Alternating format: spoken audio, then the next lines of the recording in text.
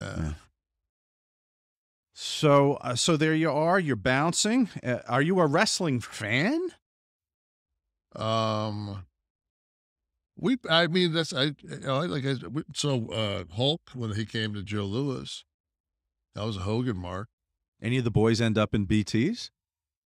Nah. Hmm. David Brenner one night. That motherfucker, man, he had a nose, and boy, he could fucking pack that bitch. I tell you that.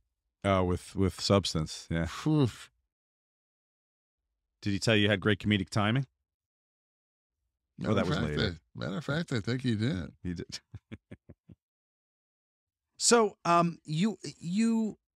this is not a skanky club. This is one of the nicer ones. It's just tux. You wear the tux. Okay. Now, how do you get to Atlanta? I'm going to cover all your jobs before wrestling. Let's cover it all. I'll just give you the short version. Couple of guys come in that we call the Baptist Mafia. They offer me a job to come down to Atlanta to just kind of be muscle. I take the job. Muscle for what? A gambling operation? Bookmaking, maybe? Racketeering. Okay.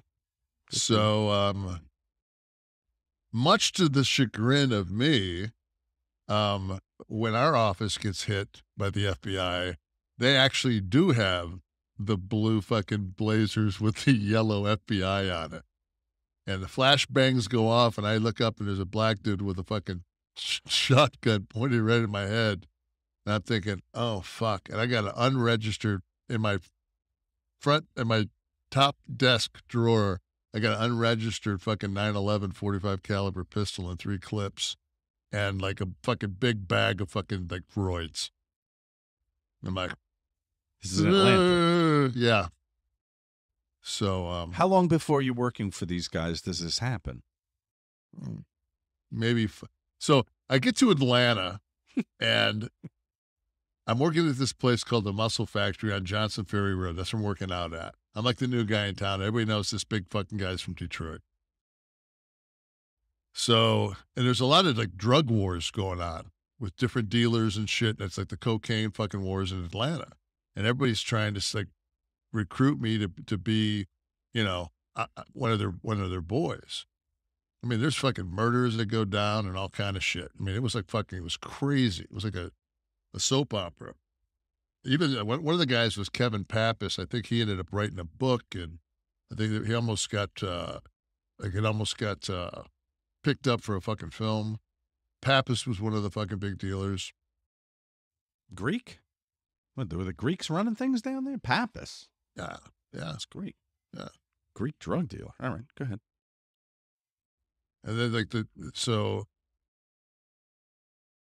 I ended up getting arrested, and you know, like anything in life, if you keep your mouth shut, everybody will roll. And I fucking, you know, I walked out of jail 93 days later, and there was a guy named Peter Both that had been involved in giving me a summons one other time to court during this ordeal.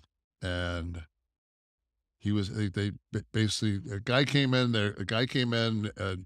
his name was Doyle Alexander, and he basically set this up.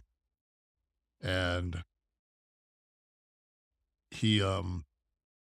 I walked out, and Peter Both was there, and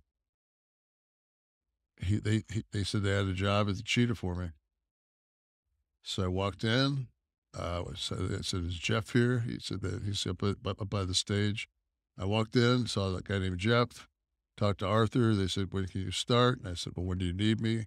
They said, "How about tomorrow?" I went and fucking got a tuxedo, brought it back to the house mother, had her fucking size and hem it up for me. Went to Ugly Duckling and got a fucking rental car, and went through my Rolodex, because you had one back then. Right. And found somebody that I could shack up with until I got on my feet. You do 93 days in jail? Yeah. And they give you the job when you come out because you kept your mouth shut. So it was like they were taking care of you. because I wasn't a fucking asshole.